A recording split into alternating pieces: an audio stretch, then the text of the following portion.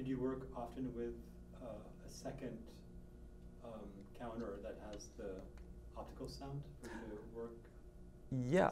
in synchronization with the sound? What I'll do is at home, where I do a lot of my films, I have a synchronizer like this, but it has two, what we call two gangs. One I use for the image, and the other one I'll use for the soundtrack. The reason for this is when I used to be a film editor, an assistant film editor in Vancouver, what we used to do is synchronize rushes.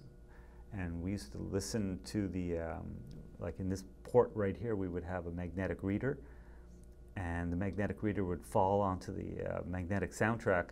So what I do is I put the soundtrack on one side and the clear leader on the other, and I'll just modulate back and forth until I hear the notes I like.